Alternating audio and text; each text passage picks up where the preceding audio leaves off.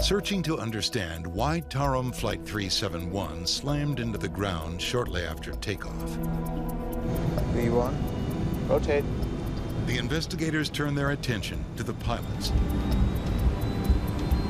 They wonder if there's anything in their flight records to suggest they made a fatal mistake. Okay, let's go. The captain first. Captain Batanoiu spent his entire career at Tarom. Graduated military flight school in 1969. He'd flown more than 14,000 flight hours on 6 different aircraft. Impressive. Lots of flight hours. I flew with Captain Batanoiu. He was a prepared pilot, conscientious, attentive to what he was doing.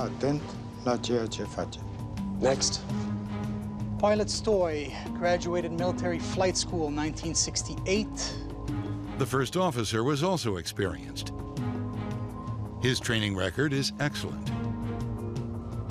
You were a good match. Yeah.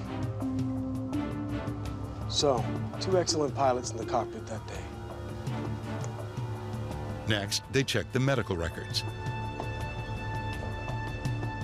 Captain Batanayu, high mental condition, fit for long-range flights. Captain looks good. The captain was 48 years old. The first officer, 51. But despite increasing age, their medical reports are both flawless. First Officer Stoy, close to retiring age. Good level of information processing, motivated for flight.